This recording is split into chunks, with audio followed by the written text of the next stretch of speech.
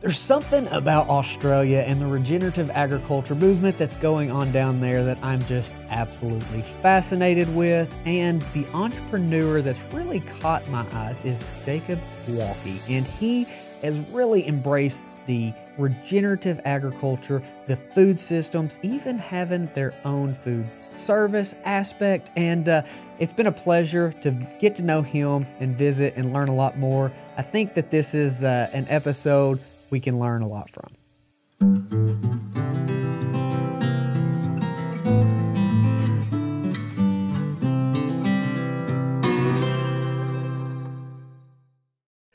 Jacob, really excited to be visiting with you, buddy. I saw you on Max's podcast and then Tristan, and then I was talking to Jared Lumen with the Herd Quitter. He's like, oh, yeah, man, I know Jacob. He was on the podcast. So I was like, well, I got to visit with him and figure out what all is going on down there. So I have a farmer's market in Arkansas, so southeast United States, and it seems like, Jacob, we're coming at almost the same thing as you are, but from the retail side. So if you will, introduce yourself and tell us what you have going on there with a vertically integrated regenerative business. Yeah, sure. Well, in 2019, my wife and I began a bit of a food journey. I've had recurring respiratory issues and skin issues since childhood. I used to wake up in the morning, 7, 8, 9-year-old, and call out for my dad, and he'd come in and he'd peel the sheets off my legs because I'd scratch my legs when I was sleeping to the point that they were bleeding, and then the blood would dry and the sheet would stick to my leg. I've sneezed and spluttered and coughed and wheezed my whole life. And when we had our first son, there becomes, you go through some changes in your life. Your me time disappears, and you realize that your decisions about your own life don't have a hard end at where you end. So if you're not getting the best out of yourself, you're not giving the best to your family. So we went on a bit of a journey, and we ended up wanting to source whole foods. Really, I came across Justin Rhodes online, homesteading, home growing, homeschooling, home churching, the whole thing, which was really exciting to us. And he introduced me to Joel Salatin through his Great American Farm Tour. And everything Joel said made sense. And I said to my father, who had 100 acres out of town, I said, can I lease the corner of the property and put some chickens and cows on it? I'm going to do this rotational grazing idea, moving my cattle all the time and chasing it with chickens just to grow some food for my wife and I. And Dad just sort of rolled his eyes and said, if you have to. And that was in 2019. And we grew a few eggs for ourselves and raised the body of beef for ourselves, and a few other people wanted some. And I'm reasonably interested in business and I guess entrepreneurial minded. And I thought, I wonder if I could build something out of this at the time. And I still do run my family's bicycle store. I'm in partnership with my parents. We sell bicycles and things. We've got a cafe, breakfast, lunch cafe, 7 days a week inside the bike shop. And a few other little hustles going. So I started off as a bit of a side hustle. Fast forward to this year. We're just rounding out 2023 at the moment. And, we did probably 100 bodies of beef, 300 pigs, probably 14,000 broilers. We run 1,000 layers all year long. We've got about 25 beehives doing our own raw honey. And we've had our own butchery for about 3 years. So we realized that the biggest bottleneck in production here wasn't the slaughtering. We have a few options to slaughter. It's not amazing, but they're doing for now. But the processing, the cutting, the packing, the labeling was a massive bottleneck. So in 2020, my wife and I realized the business was going nowhere unless we took processing into our own hands, and we purchased a butchery that was closed down and empty, and we renovated and filled it up with equipment, put some butchers on, and that's been running ever since. And that's our sort of reasonably famous 24/7 store where customers can access with a PIN code. The store's open 24/7 staffless, so customers can self-access, buy all the frozen cryovac meat out of the freezer and take it home. And that's been running like that for 3 years now with a few hundred members, so going quite well. How neat. I think your store idea is really fascinating. Well, you hit on the daddy thing. I mean, that's Jacob. That's why I do this, man. My oldest was diagnosed with stage 4 cancer when he was 5, and so coming at it from that health angle, and then being in the food system business, the local foods, the regenerative agriculture about doing things in this holistically managed way was made too much sense as far as the solution to so much that ails us, so to speak. Joel's great. So would you say Joel had a massive impact on you? If I never saw a Joel Salatin, those first few Joel Salatin videos, I wouldn't be doing this. That's awesome. I would say Joel and Alan Saver are probably two of the biggest influencers out there. We had gone down to Bluffton, Georgia, and filmed a documentary with Will Harris and White Oak Pastures. And I know Alan has had a massive impact on him. But what I found with spending time with Will and then seeing some of your videos and listening to some of your podcasts is there's a lot of parallels between what Will's doing and you have done on that vertically integrated side. So how did you get to the point that you had to do more of that, from the farming to even, I mean, you've gone as far as to even food service? Yeah, look, a lot of it was, I guess, necessary. Like I said, when in Australia, you have the slaughterhouse and the packers are separated. So if you get an animal culled at an abattoir, we call them here, they won't butcher it and package it for you ready for sale. They just slaughter. So then it has to be traced to a certified boning room, we call them, which is just a butcher's facility, and they have to do the cut and packing. And they're all little mum and dad operations. And, the reality is they're all overworked, understaffed, under-equipped, no space in the cool room. Like none of them had the capacity. The abattoirs can slip in another body of beef every week. Like it means nothing to them. It's such an efficient thing. So we had to take the butchery into our own hands. Like we were using one butcher in town, and he said 1 body of beef and 2 pigs a month, and that's all I can do for you. And you don't even need to write the math of that down to understand you're not going to build a business. Like you might have a little hobby doing 12 steers and 24 pigs a year, but you're not going to pay a wage. So we knew that we had to integrate the butchery side of it. We didn't want to. The cafe we've actually had a lot longer. The cafe we've had for about 9 years now. So when we started our food journey, it was very easy for us just to run the costings and just roll that produce into the cafe. So the cafe uses all of our eggs, chicken, beef, pork, lamb, a few vegetables and fruits and honey and everything like that. And then over the journey, we've gone seed oil free in the cafe. So we're running our griddle and our deep fries off our tallow and our lard. And we've got rid of the refined sugar. So we're using our own raw honey. I don't know if a lot of our customers appreciate it. Like a lot of our customers come to us because we're a cool, trendy cafe. Not because of the whole food story, but there are people that appreciate it. And I couldn't, in good conscience, serve little children wedges deep fried in canola oil. So it is what it is. The vertical integration thing, it's sexy. Everyone loves it. It gives you more control and everything, but it opens up a lot more risk. It requires a lot more capital, whether that's your own, intellectual horsepower, your own resources. During COVID lockdowns, we not long started the butchery. So we had the farm business relying on the butchery, and we had the cafe relying on the farm business. And the abattoirs in town all started getting shut down and restricted work hours for all the lockdown stuff that happened down here. And all three, because I couldn't get animals slaughtered, the farm grew to a halt, the butchery grew to a halt, and the cafe grew to a halt. And we only got through that because we had good relationships, and we were able to massage our relationships with our slaughterhouse and get things going on. But being vertically integrated does sort of expose you to bigger downfalls as well.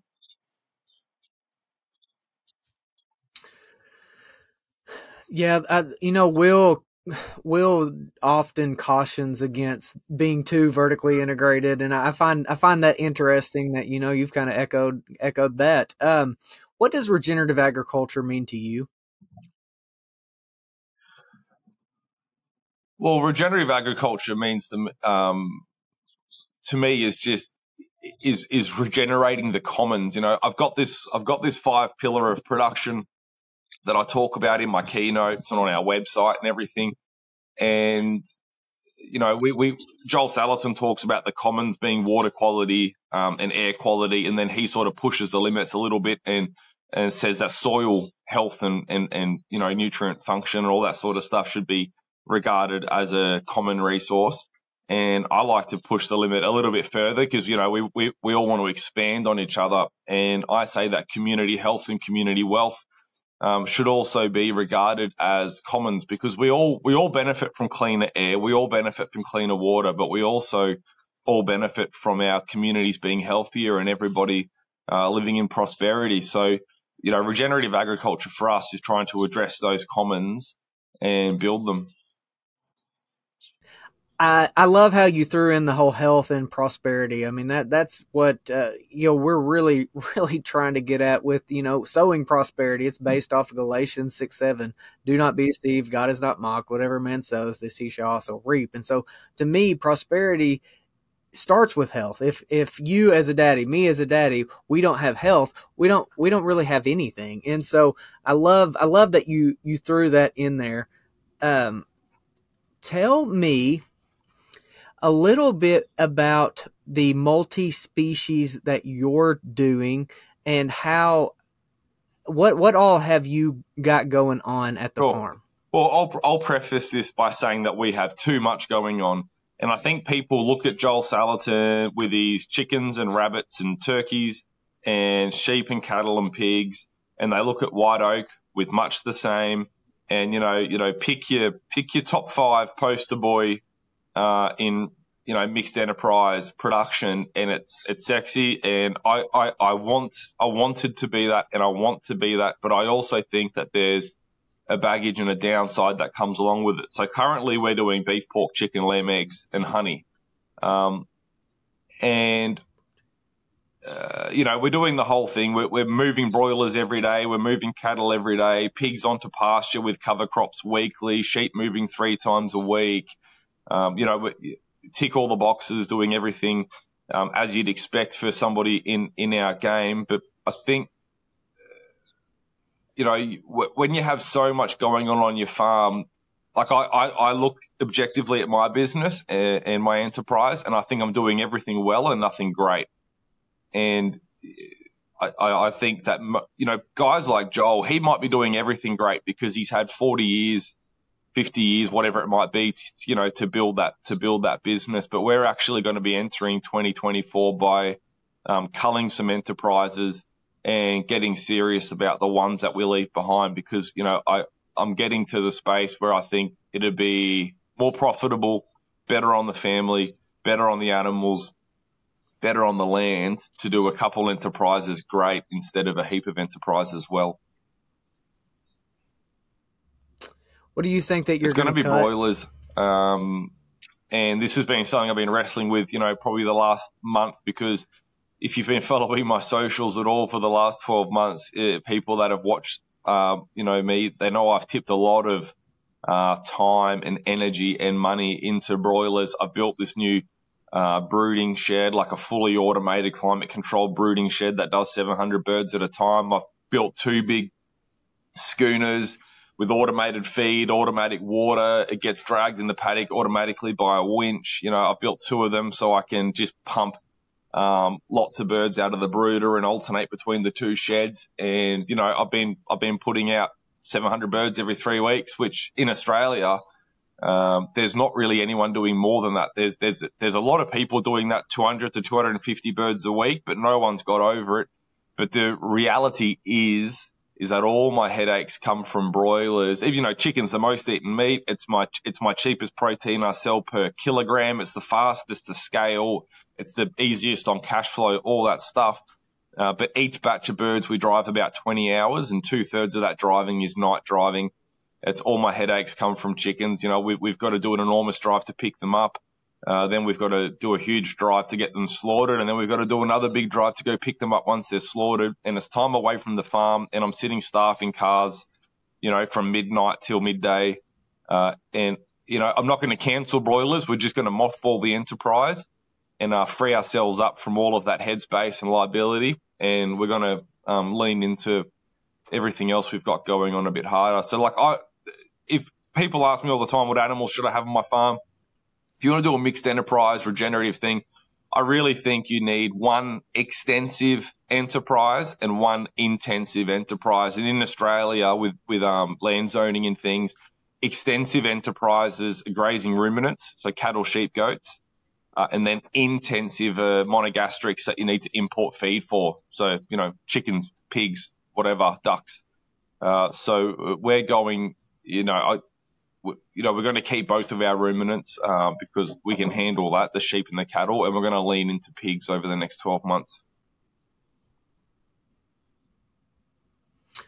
We've really taken a deep dive on the whole chicken thing. I grew up with my grandpa raising Tyson broiler chickens, so I've been on the commercial side of it, and then much more passionate about the smaller scale. But I'm having a hard time justifying the inputs as a system that is regenerative, right? Like if we have to do all that extra to bring in to raise them, it's probably not regenerative. I know it has a niche in there, and then from even the health perspective, it's not the healthiest meat. Like that argument is really out the window. Recently I had Dr. Anthony Chafee kind of rank the meat, and he had chicken down much lower than ruminant. So I think that that's a hard pill for you to swallow, especially with that commitment. But I feel you're making the right choice, focusing in on the non-intensive inputs. We're still going to have pigs, which are intensive, but you do have the opportunity to incorporate some sort of waste stream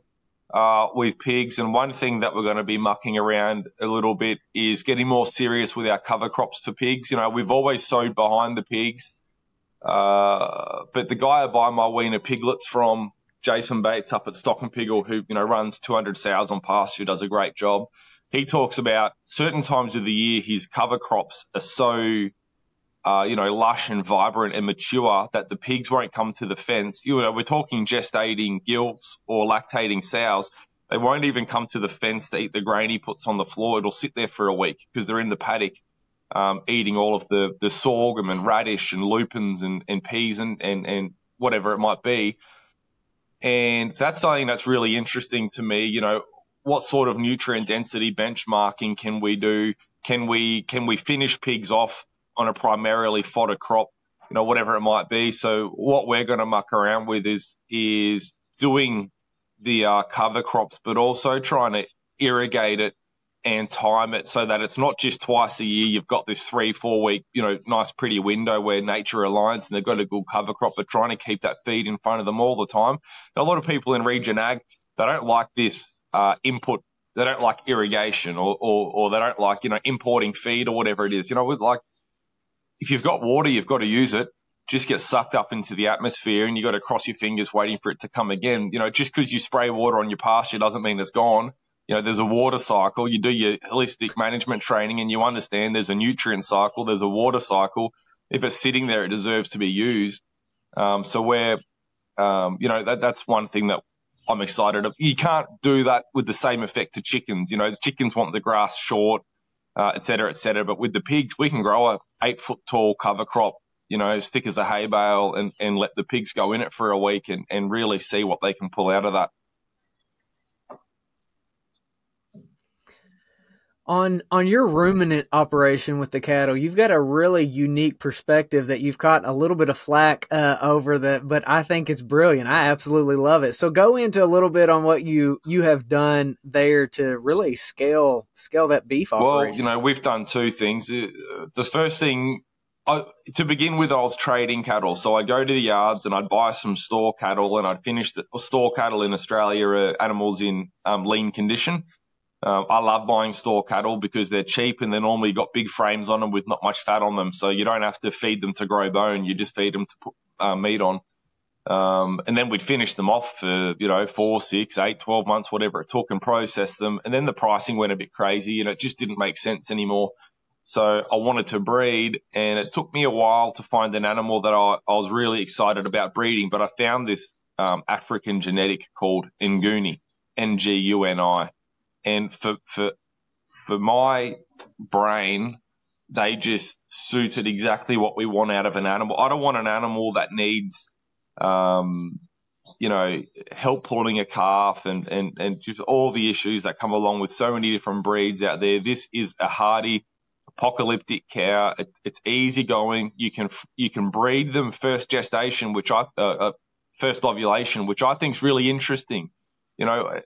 If a little heifer calf starts ovulating at 8 months old, but you can't put a bull in with it until it's 16 months old, what's happening in the wild with our ruminant herbivores is the little doe that starts ovulating is someone out there guarding her from the buck for 8 months, or when everything comes on season, is she bred and is she able to deliver that, baby herself? So I think we've done something to our animals, chasing gains and growth rates and birth weights that they're just not easy going anymore. And these Nguni, you can breed them first cycle and they'll have a calf for you, no problems. And then they'll continue breeding for you until they're 15 years old. They'll give you 14 calves in 15 years. And this is, a repeatable story again and again and again. But the reality is that they're a pretty new breed in Australia. The South Africans that are leaving South Africa because of the governmental persecutions and political climate over there are bringing these resources, or used to. It's all embargoed. You're not allowed to anymore. It's all blocked for biosecurity, but they were bringing embryos over. And so we've got about 250 purebred cows, but a lot more bulls. So it's very hard to get purebred genetics. So I bought a line of bulls. I've got about 5 Nguni bulls, and I've gone to my local dairy farm who raise Jersey cows, and I said, I want to buy all your cull jerseys. So they sent me a spreadsheet. Pick all the cull jerseys that are empty, and these are 4, 6, 8, 10, 14, 16-year-old cows that are being sent off to the meatworks to get turned into hamburger. And I'm putting them in the paddock, and I'm putting my Nguni bulls over them. And then whoever comes back in calf gets turned out to pasture to, do that process. And whoever comes back dry gets marked for processing, and we convert them into beef, and we sell it as aged dairy beef through the butchery. And, some people can't hack it, but most people love it. When I say some people can't hack it, it's like not everybody loves blue cheese, but the people that do like blue cheese know that it's alpha. That's where all the flavor is. That's the real bespoke artisan moldy goodness. And I relate dairy beef to that. Not everyone can handle flavor. We all just want high fructose corn syrup. We'd all just want a buzz, but the people that like dairy beef get it. I love that. So how has that reception been for the consumer as a general? Yeah, most people love it. I've had to take dairy beef boxes off my website because I pre-sell so many I can't fill orders. I've got a couple customers in. I've got one family in town that every time I process dairy beef and I put it online, they race into my butchery and they buy all my porterhouse steaks, which a porterhouse is a New York strip. And I'm talking, they'll come in and they'll buy $2,000 worth of strips because they know I'm not going to process dairies again for another 6 months or whatever it might be. It's got a cult following.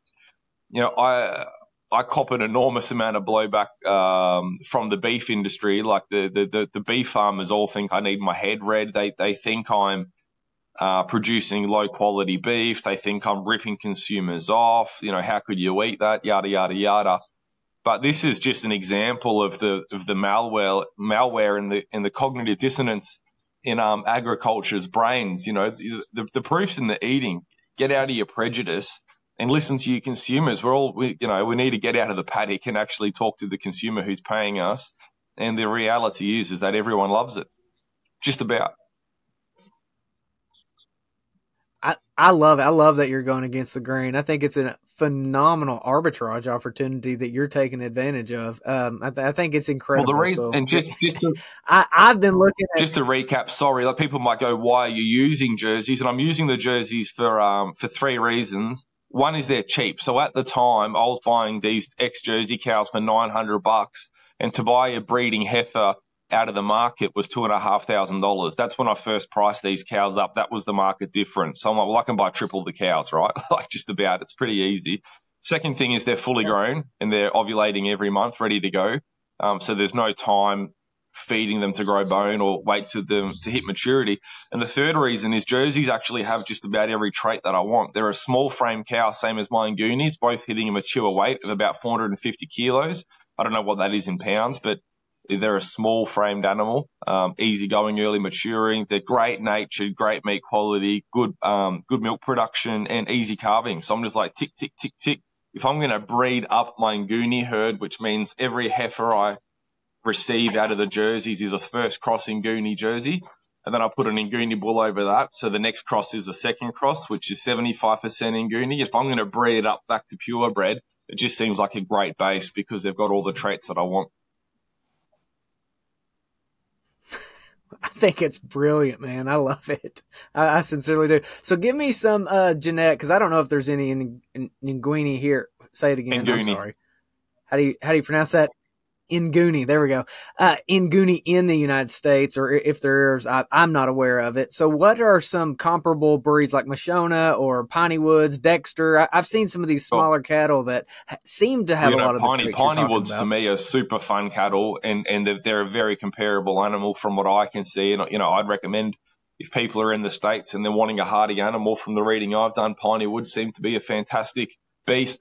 But you just mentioned Mashona, the breed association, the Nguni Breed Association in South Africa about 3 months ago just released genomic testing and acknowledged Mashona as an Nguni ecotype. So essentially, Mashona are Nguni that have been selected for black-polled animals. So Nguni majority of them have horns, and if you look at an Nguni, there's about 80 different colors and patterns. They're a very varied aesthetic animal, which is goes back to their cultural use. Like we can talk about that, but they were grown to be they've got a very wide gene pool and they throw a lot of different colors. There's no breed standard, which I think breed standards are probably the worst thing that's ever happened to breeds in general. But the Mashona is a little bit, they're all black, obviously. Most of them don't have horns. And they are an easier fleshing animal. They're a bit more muscular than an Nguni, which is a great thing. Same thing. If I was an American rancher and I wanted to get some genetics on the ground, I'd be going straight to Piney Woods or a Mashona. Too neat.